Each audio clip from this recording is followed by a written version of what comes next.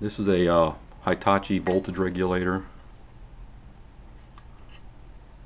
for a Datsun or Nissan, if you prefer, alternator.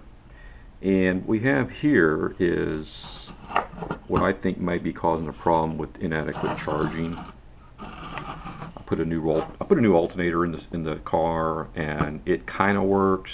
I mean, it'll charge if you don't have too much of a load on it. In other words, the alternator is putting out current, but just not really what I think is enough to keep up with the demands of the system, especially with all the electrical systems fully functioning, like the AC, the blower motor, the AC clutch, and the lights, the headlights. All those things are pulling quite a bit of power, so it would sag noticeably to the point where the battery was discharging under normal, So what we're going to do here, what I decided to do, is following the field service manual.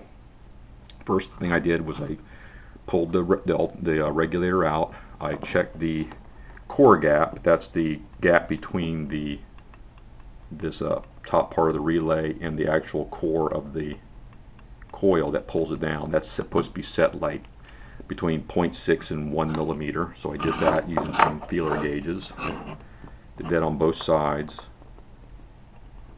That's that gap right there. And then I set the point gap.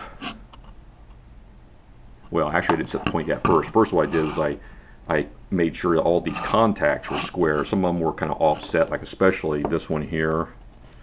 That one was not. Those points are about 50% contact.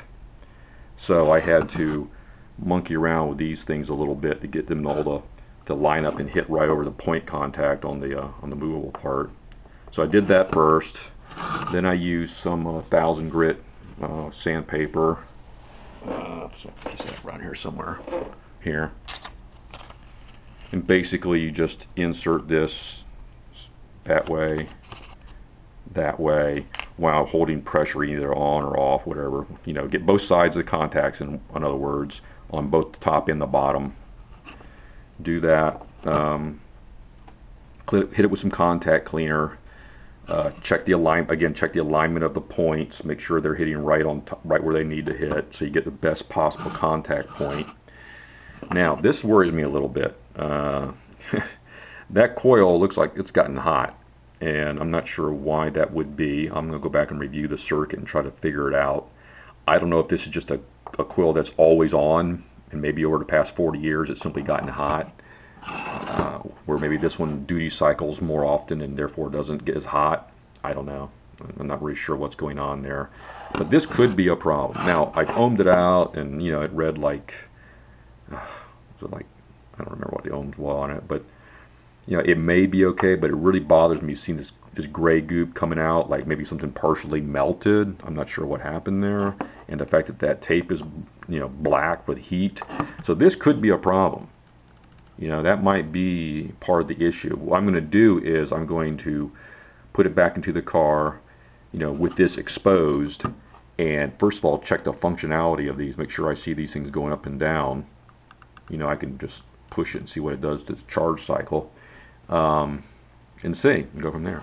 Now, there is a way to simply, you could just simply up the voltage adjustment by turning this screw in. Basically, if I understand what that does, pushing that screw in tends to hold this up, which probably means that's in the full charge, high voltage, get all the field coil current it can get mode. And when the output gets too high, voltage gets too high, I guess this relay energizes. When it does that, it pulls down, and I think it flows current through these power resistors to reduce the output. I did check those resistors too. They do seem. You see me, I wrote the 40 and the 10.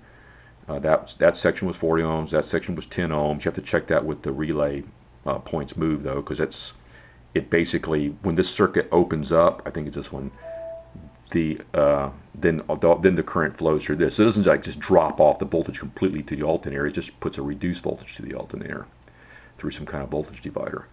I think they call that one a smoothing resistor. I'm not sure. Maybe that was part of the voltage divider. I can't remember.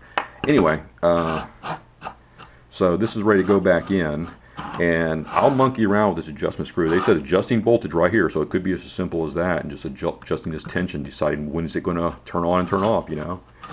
But I still want the points to be good, because even if these things are opening and closing, if the points are bad, it's going to limit the current that can go through it no matter what. So even if you're going wide open, that is, it's full current, no dropping resistor or anything to the field winding on the alternator. Well, if you've got resistance in here, it's going to have resistance in there, and it's going to limit the output no matter what you do. So I think the important part is make sure these contacts are good and clean, and then I can try it out again. Anyway, oh, this plug goes into a female socket that it matches, at least the contacts are female socket, and there's a little bit of green stuff where a couple of these plugged into, so I used my my wire brushes, the kind you use for like cleaning paint guns, and cleaned the inside of that crud out, and then sprayed some contact cleaner on that. So hopefully, if there's any corrosion or resistance in there. I mean, I'm starting to come to the conclusion that the biggest problem with electrical systems on really old cars isn't necessarily the wiring, although it certainly can be, but it's connections. These old bullet connectors, I'm sure the engineers never anticipated people driving these things 40, 50, 60 years later. So, they just didn't design for that kind of longevity. So that's probably sort of like in old vintage TVs. You get the same kind of issues. Tube pins are a problem. Well, connector pins are a problem.